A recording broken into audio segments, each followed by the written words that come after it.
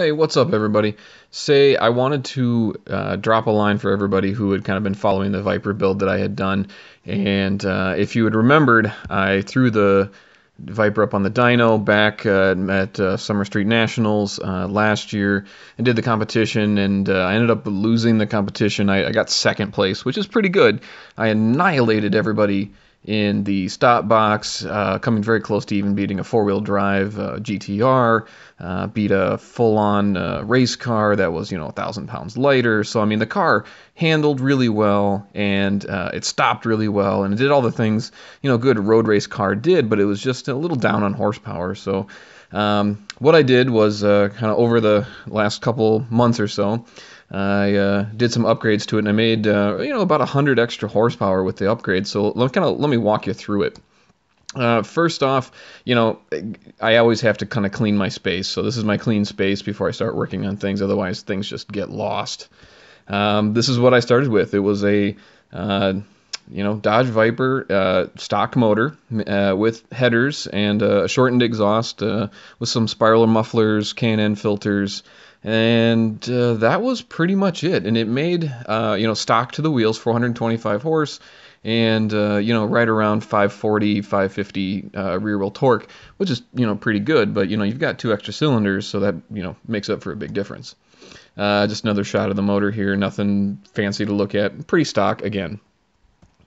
Take note of this one because if you look at the fuel system's routed in a kind of an odd way where there's lots of extra lines and it's kind of redundant, and it didn't really help in serviceability very well. So I had some issues with fuel pressure, especially on startup. So I decided later to redo this, but this was just kind of taking front accessories off and kind of getting things prepped for some of the work that I was going to do.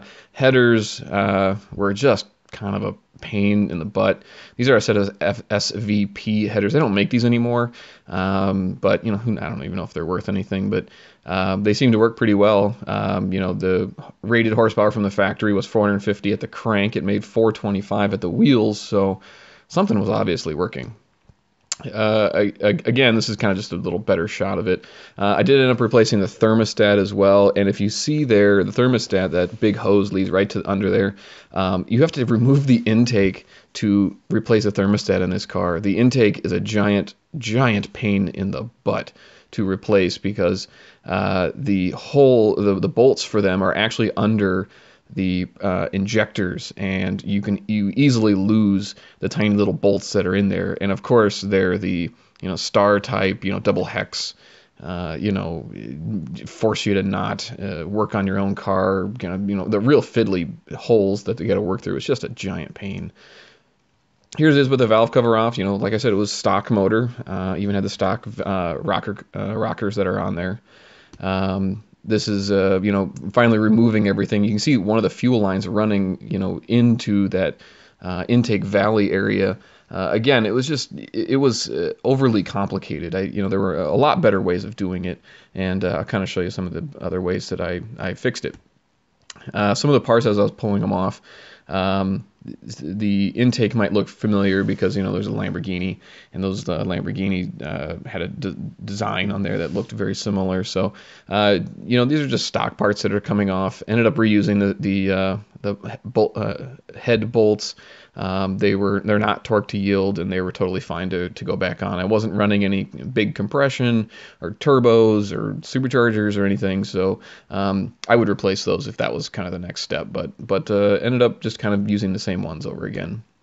Same thing, lining up parts. For me, it always helps just to line them up in the way I took them off, so I can always find the bolts, and I can always kind of just do it in sequence. Makes things a lot easier. Here we are, kind of looking at some of the cast heads that are on there. These are aluminum, of course, aluminum block, aluminum head motor. Got to vacuum out some of that fluid because it'll get in the oil. I did change the oil afterwards as soon as I put everything back together because that just made more sense. But the head gasket's stuck, so I just scrape all that junk off. It was a lot of fun, if in the most sarcastic of ways. It's hard to see in this one, but if you look really closely, you can see the push rod hole in the head gasket, and that was rubbing against the push rods. And you'll see it in the later photo of the head gaskets. They are an upgraded design that have there's more of several sheets of metals kind of stuck together, and the holes are a lot bigger, so they upgraded the design. This is basically what I was doing. I was gonna port the heads. I was gonna redo the fuel system, and I was gonna put on some better rockers, and I was also gonna do some bigger throttle bodies. And that was kind of the extent of what I was going to do without having to pull the motor. And I could have done a cam at this point, but doing a cam would have meant taking the motor out, and that was something that I really wasn't willing to do. I got quotes of $7,000 to pull the motor, put a cam, do heads, that sort of thing. And I thought, I could save a couple bucks and do it myself, and kind of get an extra little horsepower gain. But obviously, if I would have done a cam, I would have made more power than kind of what I did make, and you'll see going forward here. So that was, the one thing that I ended up skipping. This motor does have the good 708 Viper cam. That is kind of the nicer upgraded ones. Again, could have gotten a custom grind one and paid a lot extra for it, but ended up saving some money in the end. And I did lose some horsepower, so that is the truth. These are the new throttle bodies. These are 70 millimeters, and there's two of them. I believe the originals are 52 millimeters, so you can really see how much bigger and how much more air is going to be flowing through here. I ended up sending out the heads and sent out the intake to be port matched, and then I have some flow numbers I'll show you in a second. I did find a set of used shaft mounted T&D rockers. These are 1.7s, and they have the shaft that are on there. I think these are the style that NASCAR uses. Big beefy pieces that bolt straight into the stock location. You don't need any adjustment or any modification to the valve cover, so it works really well. And I got them used. Got them for they're normally like $1,700 or something. And I think I got them used. Found a guy who was rebuilding his motor and wanted to upgrade to other things. Sold these to me for I think a little under $1,000 shipped to me. So it was a pretty good deal. Can't lie. These were looked over by Arrow. Some of you Viper guys might know the name pretty well, so I trust the mechanics over there. They looked it over and said that they couldn't see any damage or anything, so I bought them sight unseen. These are the extra, believe it or not, so I reworked the fuel system. This is the extra pieces that I pulled off, and not the ones that I reused. Okay, so I reused the fuel pressure regulator. Fine, just sue me. But besides that, these are the extra fittings. I mean, there's got to be, $200 in fittings just right there alone that, were severely redundant. So I had to rethink the fuel system, and this was one of the ideas that I had, was to run a fuel line, under, kind of up and over the rear kind of frame, kind of construction that holds the gas tank, which is behind the driver and passenger seat, and then kind of under, or along the frame rail up a couple inches. But, kind of having seen what happened to Ben Keating's car, who happens to be a Facebook friend of mine, I had asked that question and posed it, and Ben posted a very similar picture like this of his Viper on fire. And I got a little nervous because he kind of pointed out that the drive shaft was quite close. And, however unlikely, this one's on fire, and I don't want that to happen to mine. So instead, what I got was I went to RSI, and they make these drop-in fuel buckets, and usually it's a dual pump setup. But I asked him, I said, can you just make me a one pump? I'm not running turbos or anything. This is kind of a, these configurations can hold up to 3 pumps and, dash whatever 10, 12 lines. They'll do anything for you. And these guys are running, twin turbo, big horsepower sort of stuff. And I wasn't doing anything crazy like that. So I just asked them to build me a one pump deal, and they were totally fine with it. I did relocate the fuel pressure regulator to an easier spot that was away from all the exhaust and away from the intake and away from everything else. Plus, it also kind of hid things, so it made it a little bit nicer. And it ran into the back of the heads, the back of the intake to feed the dual fuel, two lines on either side. So this is the upgraded head gasket. As you can see, the push rod holes are much bigger in design, and there were no touching at all when I put them back in. So that was kind of the nice thing about these. You torque them down.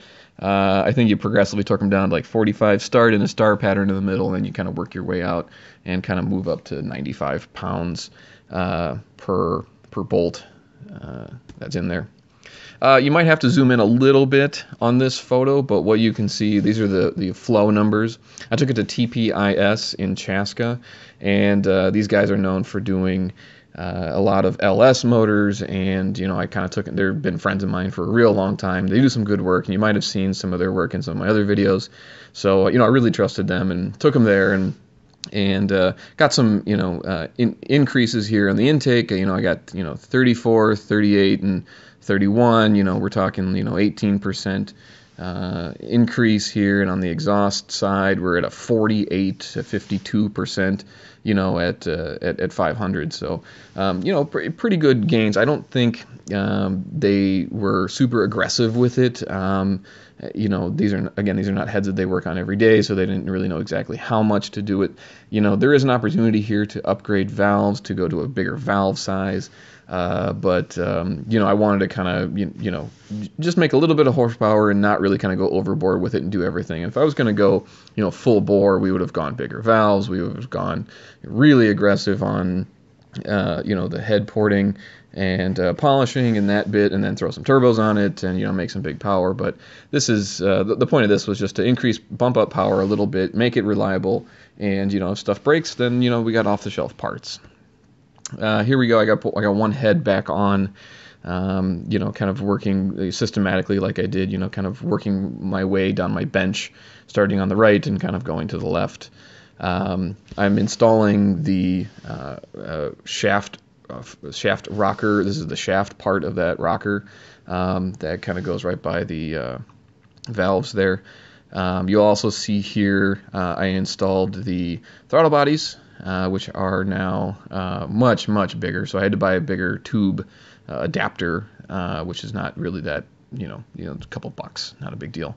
And then you'll see that I added that crossover tube for the fuel lines instead of kind of having that regulator sit right there on top of the intake. And it just made me nervous. I'm sure it wasn't going to catch fire or explode or anything, but it just really made me nervous to have it there. So this is adjusting the rockers that are in there. I did kind of devise, you'll see in this next photo, this big long bar I used to crank over the motor as I was adjusting them. I wised up and then got a bump starter later, which was just buy one. If you don't have one and you're going to do something like this, just buy one. It's worth the $30. It's going to save you so much time and effort. And this, to look stupid, putting a giant bar into the radiator cavity of your car. I mean, just for the sake of it, go buy a bump start switch. Then I had to Todd over at ANC Performance in California had sent me all my parts that I needed, the thermostat and the head gaskets, and also sent me this SCT tuner with a kind of a baseline tune for what I was doing. Him and I had a conversation, worked out really well, but it will need some tuning later. Part of the price when you buy one of these from Todd is that he will bench tune it for you. So you take your car, you put it on a dyno, call them up, and you work it out to where you guys you talk to each other, and then he sends you another file, you re-upload it, and you kind of do this for a couple hours, and then you guys get a pretty good tune. However, here's what happened. Because the previous motor that was in the car got blown up, and one of the previous owners had put a crate motor in there, so the motor had, as you can see, look at some of the parts as I was taking off, only had about 1,000 miles on the car. excuse me, 1,000 miles on the motor. The car only had 11,000 miles, so it's a very low mile car. So the motor got swapped, and also at the same time they swapped the computer. Now, in a crate motor, they did not, for whatever reason, maybe because it was a race car, maybe because they didn't care, maybe at the time it didn't matter, but it matters now because there was no VIN number typed into the ECU.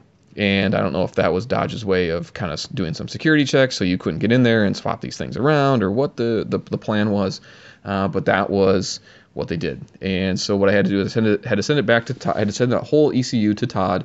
He put in the VIN number for me, and then it was able to finally take the tune. But that was kind of a hassle and a pain in the butt, and it kind of put my schedule back several days. And look, things happen. Life happens. Life kind of kicks you in the butt, and then I ended up selling it. So I didn't really get a chance to do it. But the nice thing is he promised me he was going to keep racing the thing and take it on the track and really kick some butt with it.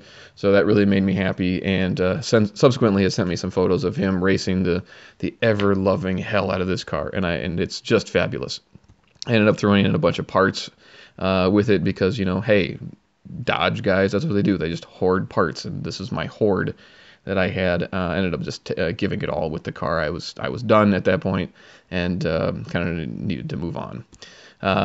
This is a photo of the new owner at one of the race prep shops that he took it to, so that they can kind of look at it, get a good look at it when it's on the ground. So pretty neat little setup they got here. Threw it on the dyno and put it on the rollers and kind of fired it up. Here in the dyno sheet, you can see it made about 515, 520 rear wheel horsepower, so that's about 100 horsepower gain, and then just shy of 550 foot-pounds of torque, right around that 4,000 mark. So I mean, it makes really good torque in that kind of 4,000 to 5,000 range. And then made some pretty decent peak horsepower and kept climbing, and then kind of dropped off around 6. So that might be a good shift point if the new owner is watching. So I mean, again, we didn't really do too many modifications. We ported and polished the heads and added some bigger throttle bodies and some rockers and got an extra 100 horsepower. To be fair, you do get 2 extra cylinders as opposed to an LS motor, so you'll probably see about 75 ish if you're going to do this to an LS motor, and that's pretty normal. So having an extra 2 cylinders made a difference. And if I were to do this again, let's if I wanted more power, I mean, what are the options? I can have an upgraded cam. I could do a more aggressive port job with bigger valves and that sort of thing. We could pull the motor and put a stroke on it, or even bore it out a little bit. And of course, the big, always popular thing here is turbos or superchargers. So that's, those are kind of the next steps for that. But, what I did was a pretty good start. And if you're going to put a supercharger or turbo on it, these are kind of things you're going to want to do anyway, to really maximize the potential of those things that you're going to do. Finally, let's kind of talk about some numbers. I did all the labor myself, except for the machining work, of course. That was about $1,500 retail. And throttle bodies were $500, rockers were about $1,000. The ACT tuner plus the dyno, I'd have to pay for the dyno time, but that included the tuning, $500, and then $500 for gaskets and related parts. So that's kind of where I'm at. The car is being raced. It's the new owner is in New Jersey, and he's already taken it out several times. And kind of flogged it pretty well. He's pretty happy with it, the way it handles, the way it moves, and it's got decent power for a decent road race car. So I'm happy for him. I hope he really enjoys it. And again, thanks for your time. Don't forget, subscribe, and I will check you guys later.